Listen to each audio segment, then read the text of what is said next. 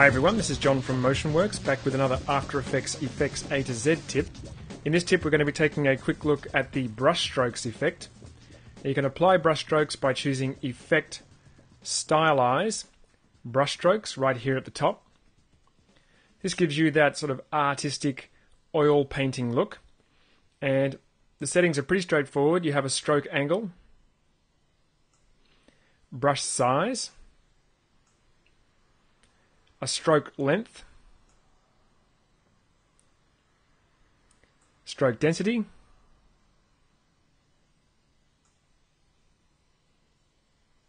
stroke randomness, and also a paint surface pop-up menu where you can choose to paint on the original image, which is the default. You can paint on transparent, which will give you a transparent background, or you can choose on white or on black. Let's just reset that. I have to say that I don't use this effect that much, but playing around with it for this presentation gave me a couple of other ideas of how possibly I can use it and you guys could use it too. I mean, the artistic sort of look it has its moments, it has its place, but I have to say I don't find those places very often in the work that I do. But check this out. You can use the blend with original property, and if I just increase that to say 50, see how I can blend the strokes with the original image? And that gives me more of a grungy kind of look, which isn't too bad. Kind of nice. You could also, of course, leave that at 0 and duplicate the layer, delete the effect from the layer below, and use blend modes.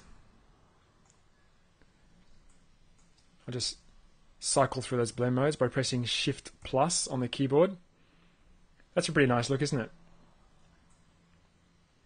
Looks like it's been chipped on the edges there. That's not too bad either. So blend with original is good, but duplicating the layer and combining it with the original can look terrific as well. You can also do that another way. If I just delete that, you can use CC Composite.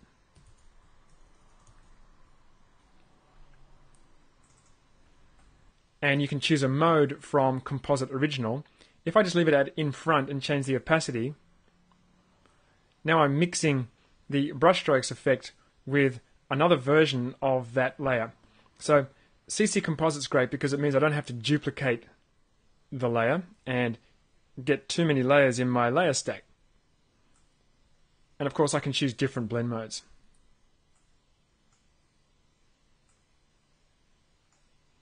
Okay, so that's a different effect. We'll look at that effect another time when we get up to our C's. For now, let me just show you a couple of other ways that I've used this. Delete this guy. Look at this one. It looks like scan lines. And to create this particular look, what I did was I used a really small brush size and I set the stroke angle at 90 degrees and also increased the stroke length, made that really high. And that's given that a pretty nice looking scan line look that actually is a little more interesting than just using, say, Venetian blinds for this kind of look. Watch also what happens if I duplicate this layer, and it's already set to the lighten mode. Let's just remove the effect from the layer below. Take a look at that. By using lighten and combining that with a version of the layer without the effect, it gives you some really interesting artifacting. Not bad at all. And of course you could have used CC Composite to do that. Let's just take this layer down to the bottom. I'm going to just make it normal and look at the next layer. This one here is very similar to the previous one, but I've just changed the angle. Another nice sort of interesting TV style distortion effect, and mixed with the other layer gives you quite an interesting look. Another one here. Take a look at that. Now that is pretty cool. You can actually make a grid of dots with this effect, and I didn't realize that until just a few minutes ago. if I just increase the brush size, look at that, you can actually create a grid of dots. Now you can do this with cell pattern, and you can do this with ball action, CC ball action. But what I've noticed with this particular effect is you can change the stroke length. So rather than just having balls or dots, you can actually change their shape. Look at that. Isn't that cool? And you can change the rotation.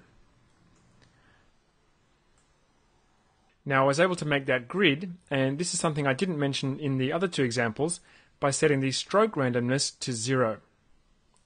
As soon as I increase the randomness, we get that kind of look, which isn't too bad, but I do like the uniform look.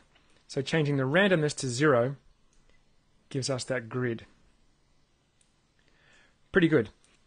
Let's just turn off the layer below. Look at that, isn't that cool? And of course you could animate this. So, I wonder if you actually realized that BrushStrokes was capable of doing this. Up until about half an hour ago, I certainly didn't, because I didn't really pay BrushStrokes much attention. And it reminded me again to do a bit more experimenting, because 10-15 minutes of playing around with one effect and just digging in and exploring can really pay dividends. I know that when I go back to work next week, I'll just have another little trick up my sleeve when I need it. Okay, so have a play yourself. Be sure to put a link to the things that you've created with BrushStrokes and leave a message in the comments. But for now, this is John Dickinson from MotionWorks. Have fun, be creative, and I'll see you in the next tip.